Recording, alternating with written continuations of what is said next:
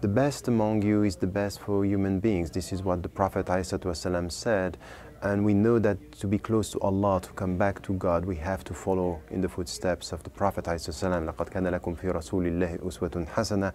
He is the best example and you have to follow him. So to be a good Muslim means that you have to try to purify yourself.